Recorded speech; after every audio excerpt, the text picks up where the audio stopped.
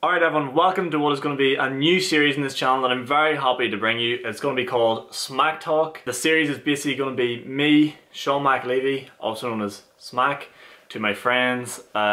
Just talking about a bit of everything and absolutely anything. It's not going to be a podcast, it's going to be like a podcast, but in and around 10-minute episodes. I'm going to try to keep it strict to 10 minutes, but if it's not 10 minutes, oh well, it's my show, I can do what I want. No one's going to tell me off for it. But hopefully, yeah, I'll keep it to 10 minutes, so not drag on too long and not keep it super short. And again, just discussing any topics going whatsoever, what's going on in my life, what's going on around me, shows, plans for the future, things that have happened, anything at all goes here. So without further ado, we'll get stuck right into it. So I guess the first thing to talk about is what I've been up to, what I've been doing. So each day has been pretty much the same, starting to roll into one now.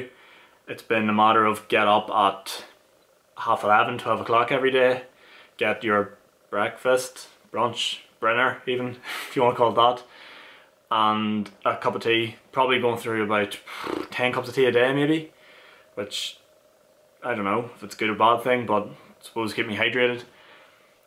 And then after that it's a shower and clean up, and then try to put on some fresh clothes every day just to make it fit me, the days not all blend into one really. And then after that, I guess what I do is a bit of work, maybe, well, Xbox or uni work or some form of wee activity, take me up to dinner time, and then maybe out for a walk. And I don't want this to turn into a complaining show, but my biggest pet hate, and it's really put me off doing walks at the minute, is when you're out for a walk, and I don't know if this is just an Ireland thing or what it is, but when I'm out for a walk, I want to go for a walk, clear my head, not have to think about anything. But whenever I'm walking and you're on the footpath and you see someone coming, say just the other side, and they're coming towards you, for some reason in Ireland I think it is, there's this culture you have to say hello to everybody, and nothing does my head more. I don't want to look at the ground and be rude. You like, if they're, especially if they're adults, you have to sort of be like, hi, well, yeah, good day, and make some stupid comment. Just let me get on my walk, don't say anything to me, and just let me motor on. I know people want to chat and be friendly, but I just couldn't be bothered with it. I just want to go for my walk, and that's that. In terms of exercise and fitness, I've pretty much given up on it. The other day I went for a run. I got 2 kilometers in and took this like insane pain in my chest. It literally felt like someone just taking a needle and just went "Hey-cha!" straight into me.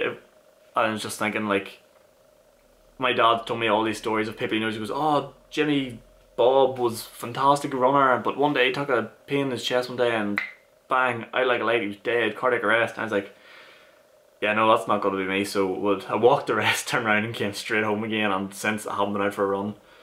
Like, no chance. I'm not, that, not only is that a terrible way to go, it's pretty embarrassing. Like, I went for a run and died. Like, that's, oh no, I can't be dealing with anything like that. And then exercises around the house I've just given up on because it's gotten cold outside and I just couldn't really be bothered. One of them people, if I shower for the day, I'm not going to do any exercise because I come bored sweating again. What's the point? It's lazy attitude, but hey, is what it is.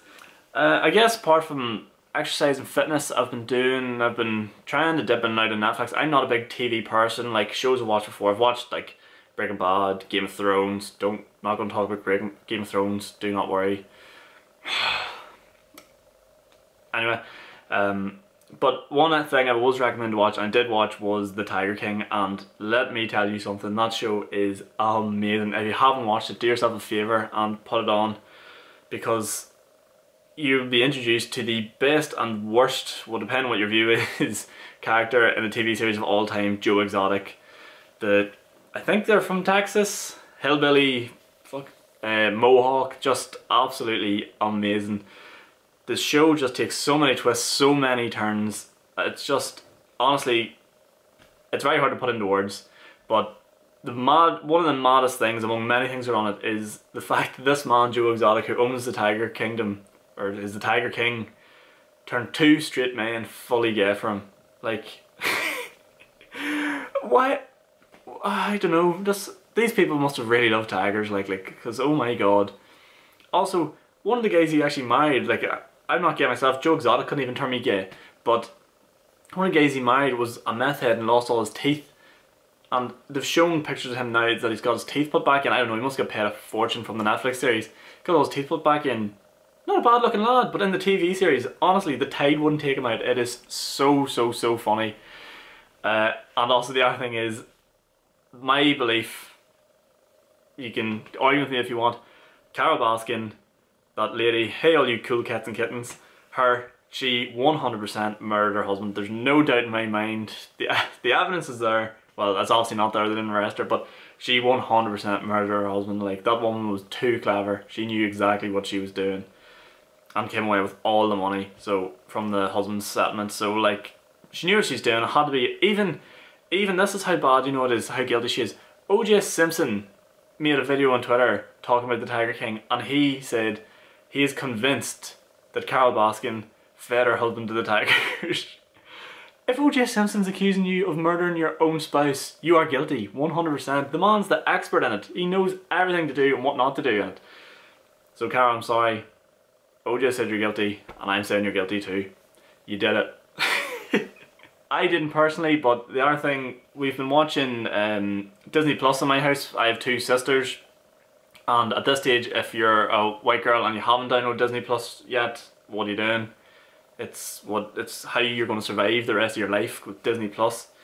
And we watched, as a family, weirdly enough, midday movie, 2 o'clock midday movie, we watched Lady and the Tramp, the real life version, which honestly doesn't really sit too well with me because it's a real life version, so the one animals look real and the animals look real. It's not clearly not a cartoon, and it's real people and whatnot, but the animals talk. So where do you set the boundaries for these real life things, you know? And the other thing, and this is not meant to be taken anywhere racist, but the movie's set in a time frame where it's olden days, and Disney are trying to be too politically correct, and things that just really bother me. It's a very old style and time period when they're recording this, and for some reason they have like the white rich man marrying like the black woman, which to me just, that doesn't make any sense. That's not politically, that's not what would have happened back then. You know, it would have been a white man marrying a white woman. These things would never have happened. Also, they've taken one of the main character dogs in it, Jock, who in the cartoon is a strong Scottish masculine character, and turned him into a female and called him Jockeling. Like, why? Just leave him a fella. I don't think anyone was too upset with that, you know, just leave it. Why all this political correctness crap? Just stick to what it is. And apart from that, I think that's basically it. I think that's all I've really been doing. As I said, I want to keep this series sort of short. I don't want to be a rant show and me complaining about absolutely everything. It might have seemed that way for this episode, but we are cooped up, we are fined. These series are going to keep going as long as this isolation's come along. Unfortunately for me, I was meant to actually have gigs all over Northern Ireland during this 2-week period that we're currently going through. I had 2 gigs in Belfast, which I was really looking forward to. One of them was in the Sunflower, which was quite a well-known spot and quite a lot of people go to it. It's been sold out the last 2 times. It got cancelled, and then I had a gig up in Derry, which would have been a lot of fun as well, a really good room, and another room in Oma, which is fairly new and would have been a lot of fun as well. I got up and try some stuff. So the plan was to do videos along with it. It clearly can't happen now because every gathering is abandoned and closed.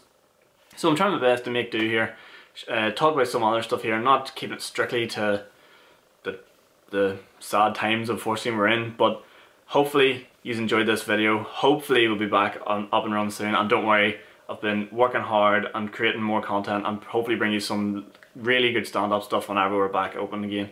And I'm pretty sure the way them gigs are going to work is they're going to just roll on from where they left off, so it'll only be a couple of weeks and whenever we're open again, and I shall be hitting the stage somewhere near, hopefully you soon. So that's going to do it for this video guys. It's coming up to 10 minutes. If you have liked, please hit the button down below.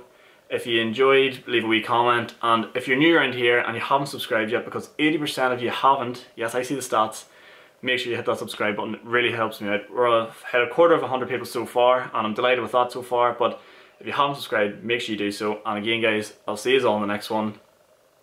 Goodbye.